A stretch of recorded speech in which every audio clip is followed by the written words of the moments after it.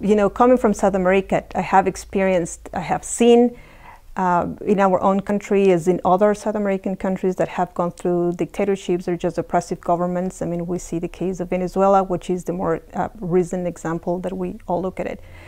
And you see how, I mean, just in Ecuador, we went through a dollarization of the economy. That was a bit after I have moved to Switzerland already. And then you just see how savings, you know, lifetime savings disappear literally from 1 hour to the other. I mean, 1 hour you think that you're all settled and everything is in the bank. Next day the bank is closed, you cannot get your assets out, and what you get back is like government bonds that are worthless, for example. And I've seen that I've lived it with family and friends. And for me, you know, seeing that, it is critical, you know, to understand that you do need to have a plan B in place, and you need to act when things are fine.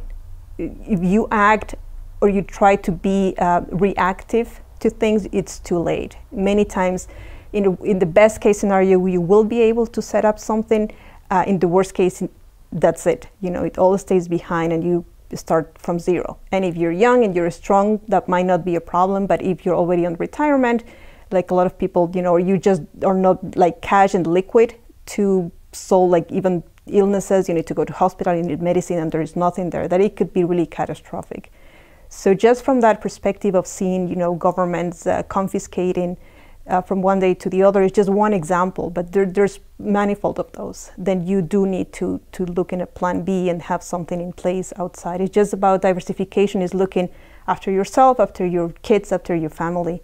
It's just prudent action.